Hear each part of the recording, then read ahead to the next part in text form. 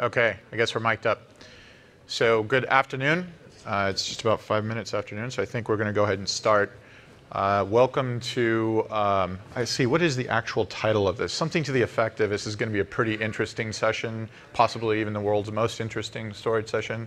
So I'm Rob Esker. I spend my day at NetApp on all things product management strategy around OpenStack and ecosystem. Been involved with OpenStack for 5.5 years, pretty close to the inception, within a couple months of it. We have today on stage with us, I guess maybe for the first time as one company, Mr. John Griffith. I'll let him introduce himself, but I know he's a humble guy. I just want to point out, John's kind of a big deal. He's the founder of the Cinder project, was the project technical lead for a long time, sat on the technical committee. But John, how about you introduce yourself? My name is John. Nice to meet you. That's it. No. So yeah, my name is John.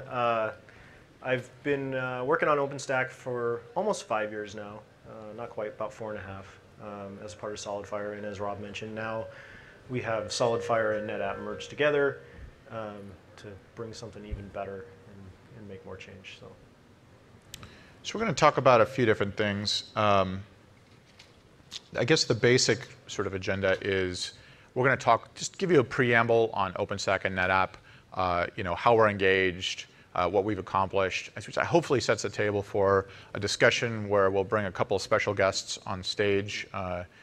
They're over here, but I'll introduce them when it's time. And thereafter, I think we'll kind of make it a little bit more of a conversational discussion around a few points, potentially, if you will, sort of opportunities for OpenStack to improve, and some of what NetApp's thinking in terms of acting upon that.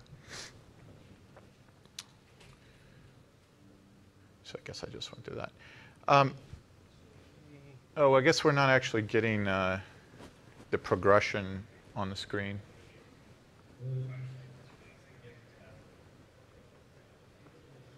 There we go. Okay. I just want to point out, so from the beginning, NetApp's been involved. That's basically true of SolidFire as well. There was this small matter of SolidFire actually just became a company, more or less concurrent with OpenStack, but essentially born concurrent, while cloud was underway already. So sort of like came about concurrent with the growth of OpenStack. We are heavily invested in the sense that we're deployers of OpenStack ourselves. We have large-scale deployments in both our global engineering cloud and then also in our corporate IT side of the house. I mentioned some of Mr. Griffith's accomplishments. We also have Manila project technical lead. We have elected board representation. And I think most significantly is within the community, we've also been the single largest contributor, if you measure this over time, and this is via Stackalytics, to both the Cinder and the Manila projects. And so you'll probably notice on the Manila side a large swath by Mirantis. That's actually commissioned by NetApp. So we basically engage them in sort of an engineering outsource capacity to augment our capabilities. So point is, 2 out of the 3 most significant, or the 2 out of the 3 foundational storage services in OpenStack, NetApp's actually a leader for. And in the Swift sense, in the object storage sense, one of the reasons why we don't engage quite as heavily there is we have our own object storage server called Storage Grid Webscale. We'll touch upon briefly here in just a moment. So we pretty closely watched the results of the OpenStack Foundation user survey. Of course, the most recent version available as of, I think it was last week, possibly the week before. And NetApp, even before SolidFire, was the most single widely deployed backend amongst the commercial storage options for production. And this is specifically listing production deployment. And then, of course, that position is significantly consolidated with the addition of SolidFire. I'll tell very briefly a story. I'm not sure if everyone in the audience, perhaps those who came from SolidFire, might not know. We were a little concerned about the growth of SolidFire, so much so that for a while NetApp was playing with building our own native all-flash array beyond our all-flash FAS systems called FlashArray. And we had built a Cinder driver so that upon ship, we would have something that might seek to compete with SolidFire. Of course, that problem became solved for us when we actually acquired SolidFire, and that closed in February 2nd of this year. So, I do want to also briefly point out, and I do have the numbers obscured intentionally, but I'll tell you that all of the columns are in the 3-digit range. So the lower numbers are unique customers, and the larger bars are unique systems. And so there's a few things that we draw from this, and this is basically the last year's worth of deployment. This is telemetry we collect from the systems that are able to provide it with Cinder deployment. So there's a really significant growth. Even beyond the Foundation user survey, we see a ton of growth. And this is empirically derived. This is not just someone throwing a dart. These are systems that are being deployed in production capacity and reporting back to us. I guess one thing that's maybe a little more subtle that I do want to point out, though, is there's a pretty significant growth in the ratio of the customers to systems. I think I've mentioned this even in the past, perhaps in prior versions of this sort of session, where we now are pretty convinced that this is not merely production at an early state, but you're starting to see X2 and X3 and X4 and organic growth, which is definitely associated with we're no longer playing with it, we're actually making this work. One of the things that we want to point out, whether it's SolidFire, whether it's the historical enablements we've done with clustered on tap or E-Series, some of the other NetApp platforms, we always do so upstream. And so regardless of which of the distributions that you seek to employ, we're there. But likewise, we do go deeper and do installer-specific integrations, and we'll just have, there's a number of those listed here, and there's a different story behind each one of those logos. But just so you're aware, not only are we upstream, we also go an extra mile to try and improve upon just generally the user experience that is so critical when you consider the complexity of deploying OpenStack otherwise. So I'm not going to go into all the specifics. We don't have the time. But our effort is not just to the primary storage platforms, SolidFire, Data on Tap, E-Series. I mentioned StorageGrid. That's an alternative implementation of the Swift API. It is a Swift API endpoint itself. AltaVault is a cloud backup appliance that Cinder backup service can land on. The point is this is a whole effort. This is a portfolio enablement effort for NetApp. And significantly, we are now delivering a portfolio of capabilities. You might have thought of NetApp historically as a single platform company. That's definitely not the case. So Manila, I'm going to touch upon that very briefly. You'll see that listed. That's a project that NetApp pioneered, that NetApp brought to the table. We built community around, and now you're starting to show up in the distributions. Indeed, in the same user survey I referenced, it shows up as one of the most significant areas of interest for new deployment. Towards that end, there's something been missing, though. Manila didn't have a project logo. Is this important? Not sure, but it's kind of cool. What is that thing? It's a jeepney. A jeepney, so at the end of World War II, the city of Manila, there was suddenly a ton of US surplus Jeeps, which were sold or essentially given to folks, and essentially became like the de facto public transportation method for the city of Manila. They're like chromed and colored vividly. And frankly, it's much more attractive than that. So that was voted upon by the community, by the way, that prior project logo. And if you want, you can have a Manila project sticker if you come up to us afterwards. So that's just a bit about NetApp. We have a ton of other sessions. I think it's 17. We have some material here that will direct you to those other sessions, not intending to go into a tremendous amount of depth about all of what NetApp's doing in all of the different places. That's covered well in those other sessions, and generally at netapp.github.io. We're going to transition to hearing a little bit from some of our deployers and for that matter also partners in aspects.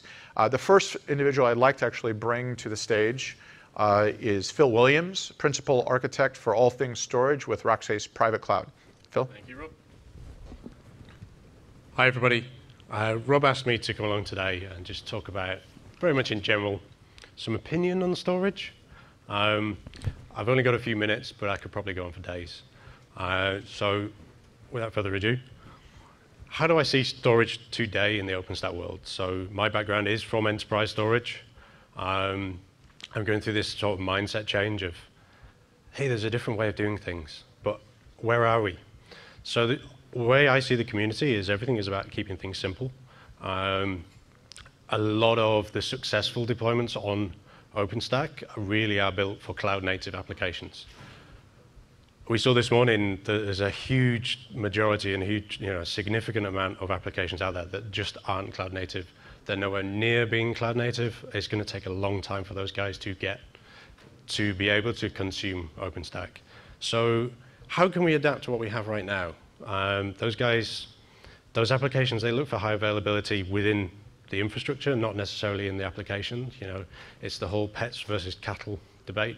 And how do we petify OpenStack a little bit? Just almost like an interim. We want those guys to get to that sort of infrastructure, or to work with that infrastructure over time. But how can we help them? How can we move them to OpenStack and make OpenStack successful within the enterprise? Just one thought around infrastructure and building availability or high availability into that infrastructure, which is something that's not all that common at the moment. Data is the most important thing in any business. No data, no business. It's trying to protect it at an application layer compared to doing it in the storage layer. It's difficult, it's slow, it's expensive. It takes time to move things around.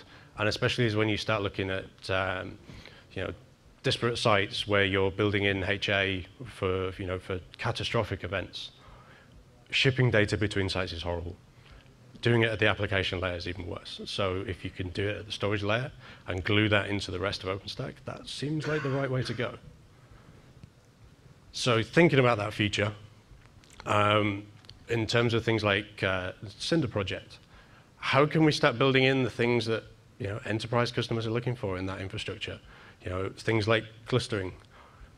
It's nice to have that sea of compute and sea of virtual machines that are loosely coupled, but there are still use cases where we are reliant on voting, and quorum disks. So how can we get that deeply integrated into OpenStack? Some bits of it are there today, some bits are not, and there's some rough edges. It's kind of hard work. Replication between sites. I mean, that's a huge, huge thing in the storage world, and it's kind of paid the bills for a few years. It's nice charging twice for storing data. But it's important, and enterprise asks for that. So how can we get that deeply integrated? That then rolls into things like RPOs and RTOs. So Swift eventual consistency just doesn't fly in the enterprise. People are getting the mindset change of that's kind of okay, we can work around it, but how do we deal with it today, and how do we get them actively deployed today? So Rackspace and NetApp. I mean, quite simply, OpenStack is quite difficult to consume. It is complicated. People like ourselves at Rackspace, a whole bunch of other ecosystem providers, they help people get on board with OpenStack. We try and help everybody on that path, like I'm talking about, there is today, and how do we get them to being that cloud-ready, native cloud consumer? And it's going to take some time. Rackspace can do all these things along with our friends over at NetApp. Within a customer's premise, so within your own data center, within a Rackspace data center, in a third-party site, we have a thing called OpenStack Everywhere now. So we can partner with our partners, we can glue this all together and provide it as a service. But whilst providing that service, we're helping with that journey to being totally cloud-ready. And a few of the lessons learned. I've said rough edges already, and there definitely are a few out there. One thing I can't stress enough is validate, validate, validate.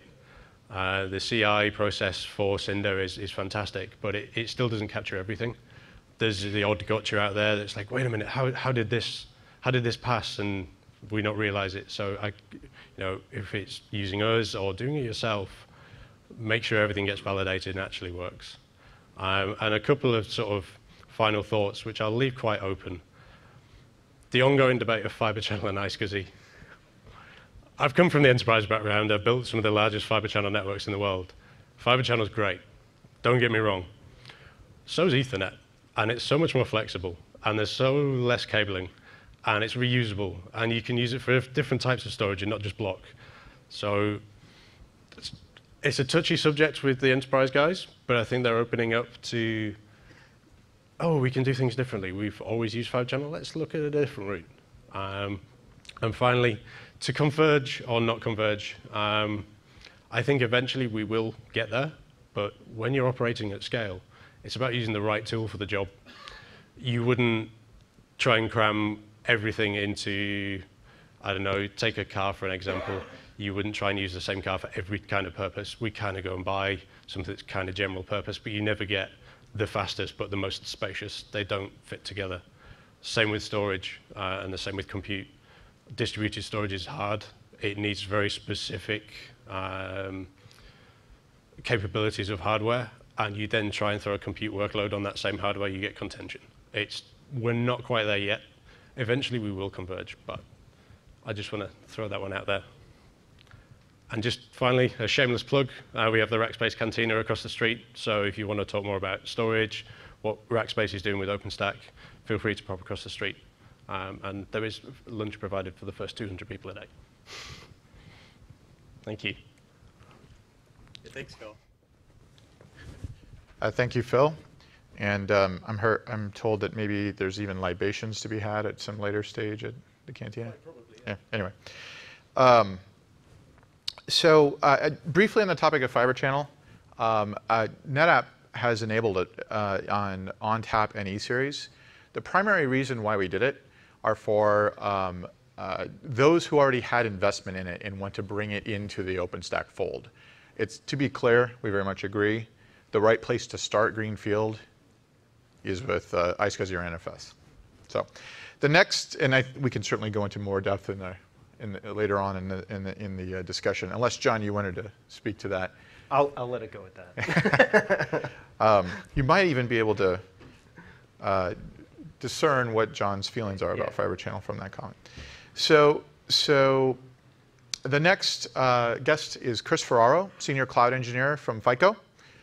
Thanks very much. All right, thank you, Rob.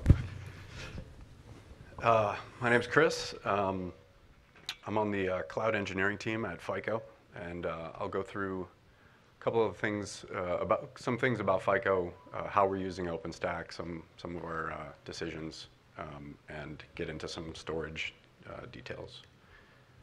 So first of all, get into who is FICO. I think a lot of you might know us by FICO Score. FICO's been around for a long time, since the 50s, doing a lot of data analytics and a lot of financial related data-driven type products. They get into some customer data.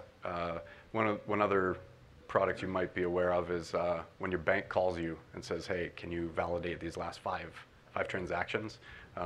It's probably a FICO product that you're talking to there. And they make a lot of decisions. 98% of credit-related decisions are made by FICO, and 2.5 billion credit cards are protected by our fraud systems. So they've been around for a while, and we cover a lot of the financial market.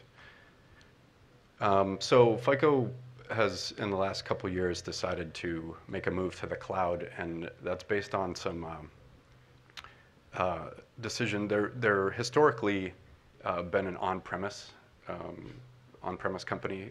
Products have sat inside major financial institutions, and there was a desire to move into different markets that weren't really accepting of these huge appliances sitting inside their data centers.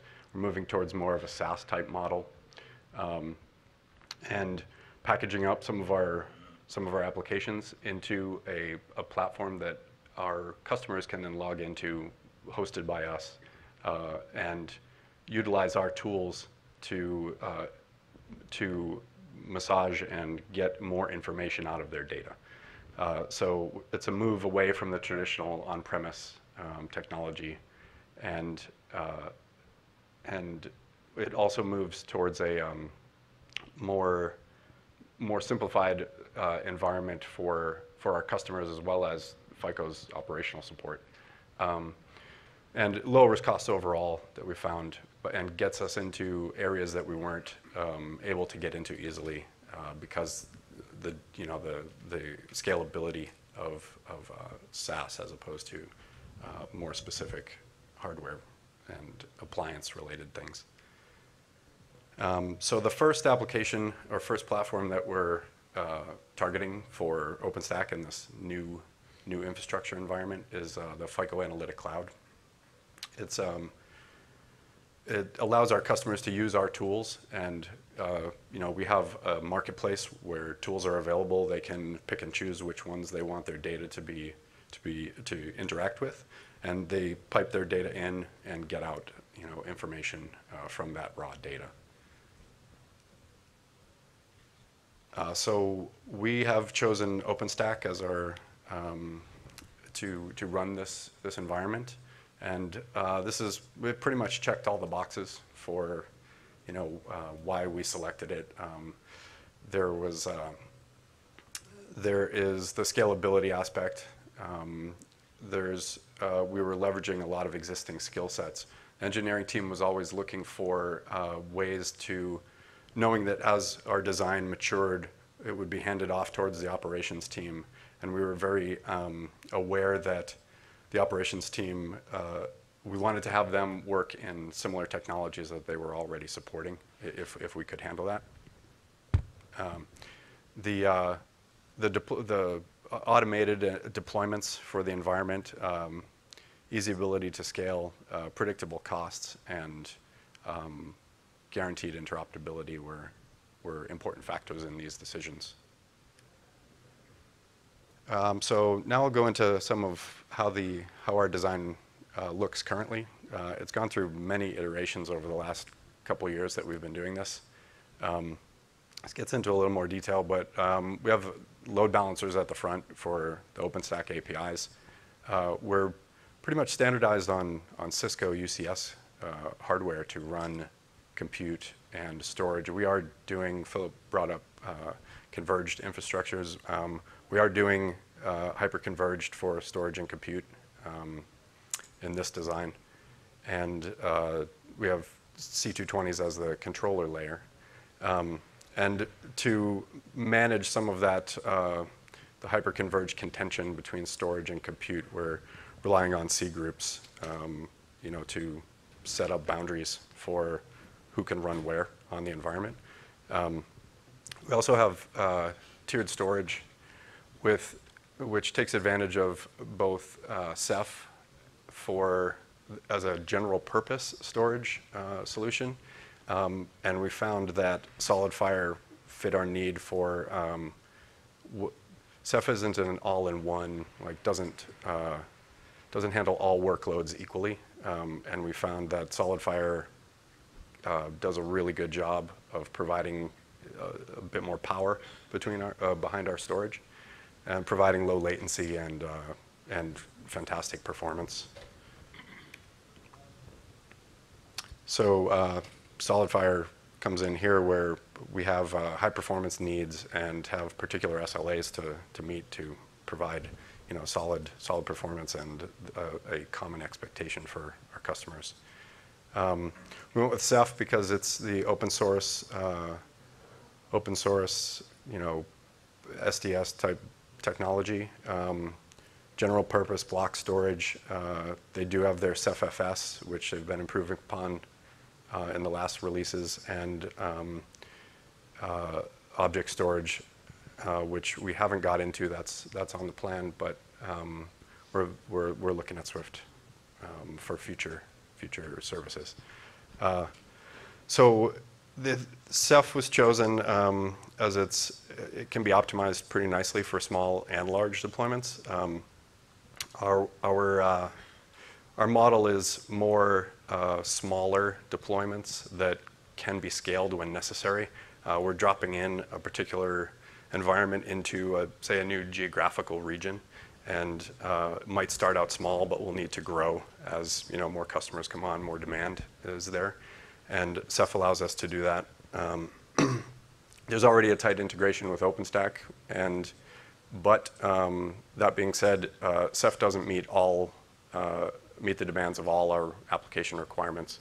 So we started looking at SolidFire about a year and a half, maybe a little longer ago, and it was very impressive technology, and they were able to fill that need, that high performance need that Ceph wasn't able to provide for us.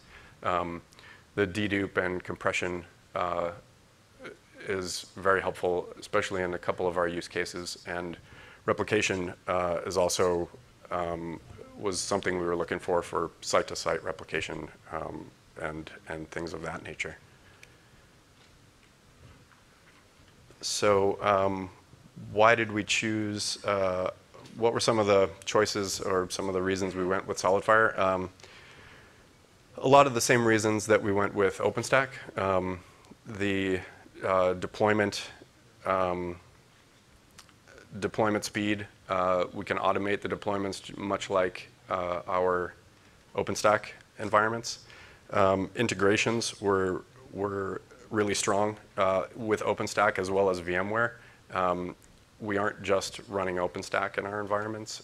In more legacy FICO environments, we still have VMware and SolidFire and our NetApp storage integrates really well with VMware. The VDI is a good example of where SolidFire works fantastically well. The dedupe in the VDI environment is pretty strong, and you can set the simplicity of setting up the storage environment is, I think there's like 3 or 4 things you have to enter and pick an SLA or performance metric, and you set 3 or 4 things and boom, you're done.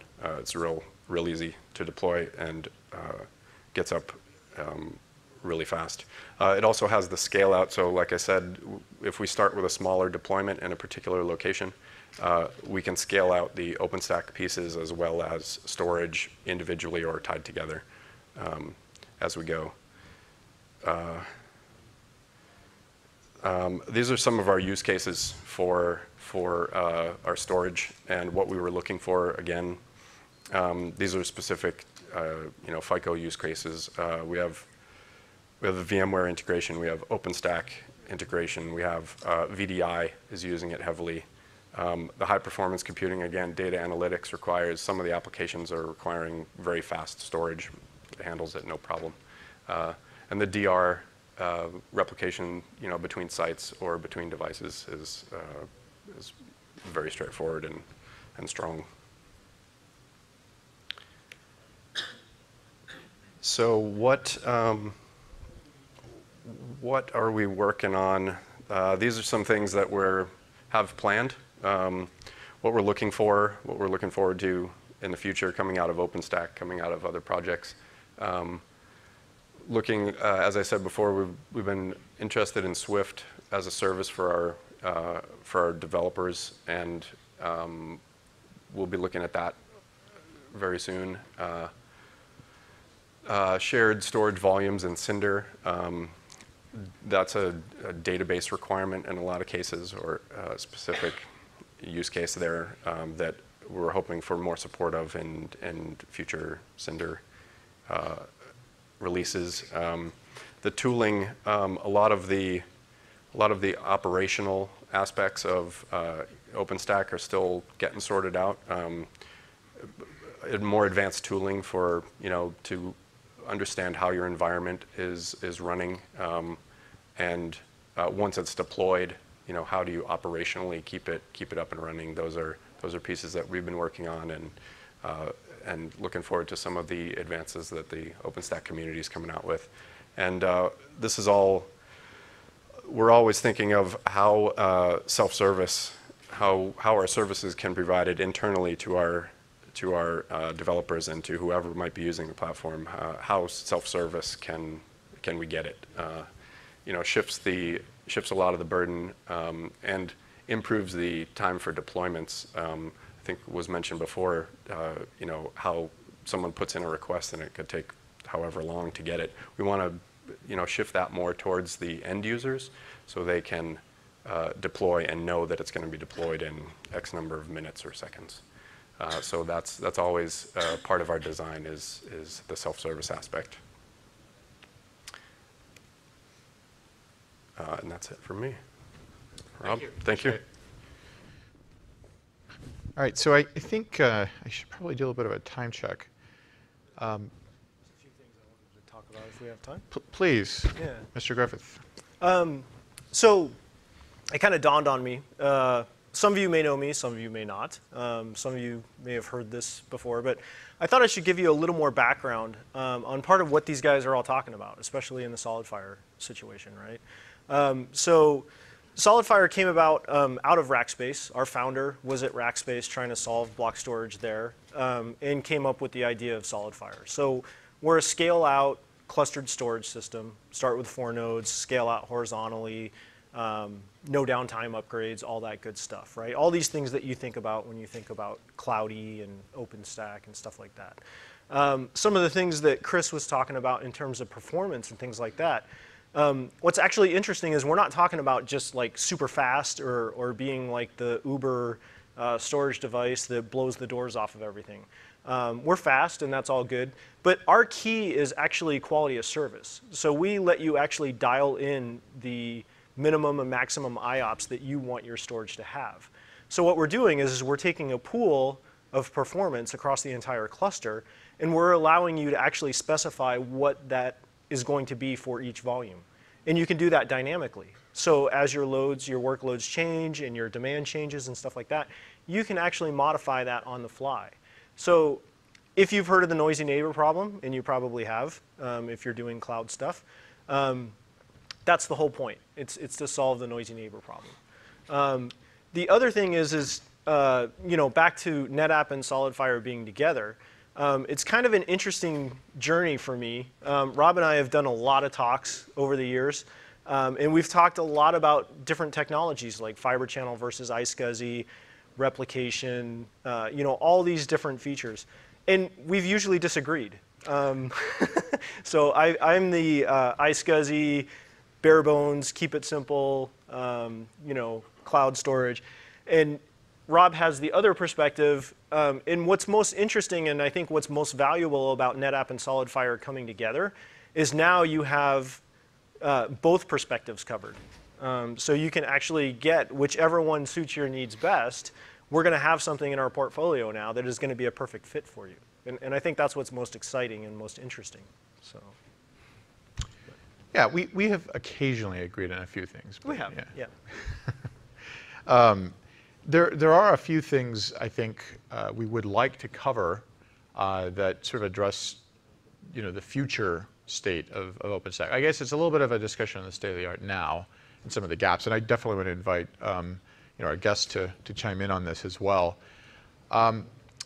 That's a huge topic. There's no shortage of things to sort of get into, but I think we wanted to talk a little bit specifically, and I'm going to actually fast forward past some of this just because we're running out of time, to talk a little bit about not just OpenStack, but also the containers ecosystem that seems to be exploding, not just adjacent to it, but also in times on top of OpenStack as well.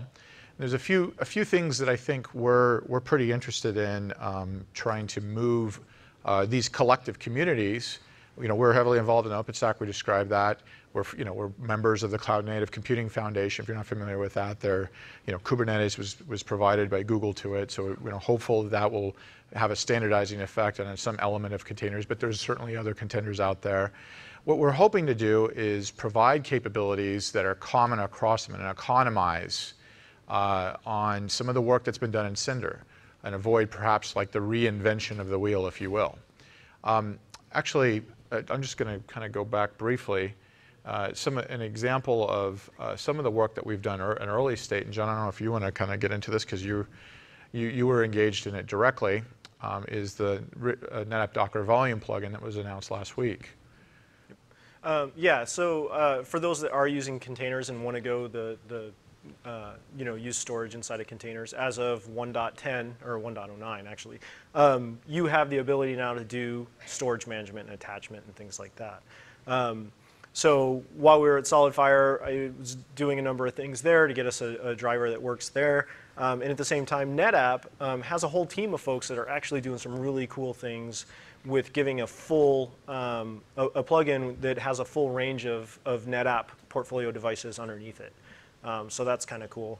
And then also, as kind of an advertisement for myself, I'm having a talk tomorrow on using Cinder as a backend for Docker as well. So, which was sort of the point, and thanks for the segue. Was Cinder exists, and right now you're seeing within these different communities, folks contemplating what would it look like to provision block storage and maybe provide differentiated access to different things.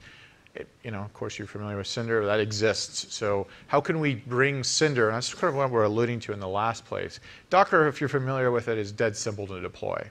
Cinder, maybe not quite there. At least, it's a slightly different bar. If you're using SolidFire, it's pretty well, and I'm referring to the Cinder service itself. Yeah. So why can't you do pip install Cinder? Right. No presence of a conf file, via directed sort of command line UI. Provide the relevant parameters, and there you go. I mean, that's sort of the bar that's set by Docker. So how can we make it synonymous with it? Those are some areas that I think during, in particular, the Design Summit tracks this week, we're interested in trying to, hopefully move community consensus towards. Cinder can be used independently, modularly. Now, it's not as simple as that today. There are those who have. There's some large, in fact, a large online auctions house in particular kind of pioneered that. Same thing with Manila. So let's actually use it beyond maybe where the rest of OpenStack itself would be deployed, perhaps for containers independently. Software-defined storage is a huge topic, of course. Generally, we heard our guests here talk a little bit about. I don't know if you guys referred to it as software-defined storage, but you've referred to certainly Ceph, and I guess that sort of resembles most of the characteristics assigned to software-defined storage. NetApp amongst our portfolios, data on tap. That's what's powered filers, the things you probably most classically associate with NetApp. That's available in a software-defined as a virtual machine. It becomes a question, though, of how can I actually build an elastic service with a fleet of those things? How do I manage the life cycle of them such that when a Cinder and a Manila start to reach resource exhaustion, that I need more or X more of the quantity of those of the quality that's is being requested. And so this kind of lends itself to this notion of a software-defined storage controller. It's really quite interesting. SolidFire, in some ways, doesn't need this quite as much as the rest, in the sense that it has some autonomous sort of auto-scaling capabilities are just inherent to the platform itself. But even then, there's still a point where you hit the maximum possible, and you need to contemplate how do I get to X2 and X3 and X4. And so we're pretty interested and have been having active discussions within this community and others around the establishment of a software-defined storage controller project. This week in particular, I think will be pretty interesting in trying to reach some conclusions. Most of those discussions are sort of informal within the Design Center track. You may hear some of the discussion around this, not just from NetApp, but for some of the folks we've been talking about it with in the community. You sort of alluded to the bimodal IT tension. Apparently, I'm on the far enterprise end, and you're on the cloud end, which is the first time I've been accused of that. But the reality is there's a tension. I don't know if you can kind of. I know you've lived this the hard way in Cinder. Yeah. So I'm actually a little more on an extreme, and that's why I made the comment I did earlier. I should stand all the way over here. Yeah. And it's not that Rob is over on that extreme either, but I am definitely pretty far on the other side. I'm a big believer in everything should be automated, everything should be software defined, everything should be simple and resilient, and that's really the crux of it. Things to me, things like fiber channel and monolithic APIs and things like that, add-on packages, add-on features and stuff. That is kind of against sort of the philosophy that I have and that I think SolidFire has. And that's where some of that comes from. But the reality is there are two sides to it. there are both sets of customers, and there is demand on both sides of that fence in terms of what people want. So that's why I said I think it's so interesting that NetApp and SolidFire would come together, because you have both extremes at this point, right? Yeah, we've I don't know how many customer conversations, deployer conversations I've had, maybe 300 plus over the last few years. I don't know. That's just I think that might be right, 350. So and this is certainly not my term. I'm not sure where it came from, but there's this notion that OpenStack is a snowflake. Every deployment is a snowflake. It's all hexagonal and frozen water, but boy, they sure do look a lot different from one to the next. And I think the distributions are kind of solving for that to an extent, making it somewhat more deterministic and repeatable. Certainly the def core effort may influence that over time. We'll see, I guess. But the problem there is that on one end, you've got folks who look at OpenStack as a way to, maybe as a foil or an alternative to sort of like the, incumbent enterprise virtualization stack, if you will. Way to be politically correct. And that's being done successfully. And I think there probably are folks in the room who are represented amongst that. And on the other end, you have fully cloud natives, scale forevermore, and yes, there's that spectrum. And so within our own effort, we try to appeal to both ends of the spectrum, and we kind of came to the point where it became apparent we needed a portfolio that appealed to all of those different ends of the spectrum. Apparently, we've been collectively a little too long-winded, so we've run over. There's a guy gesticulating madly in the back, telling me to wrap it up. So please do catch us afterwards if you want to know about any of our other sessions. Go in more depth. We've got some directions to that, and then we also handy-dandy laptop decals for the Manila project. So thanks very much. Appreciate your time. Thanks, everyone.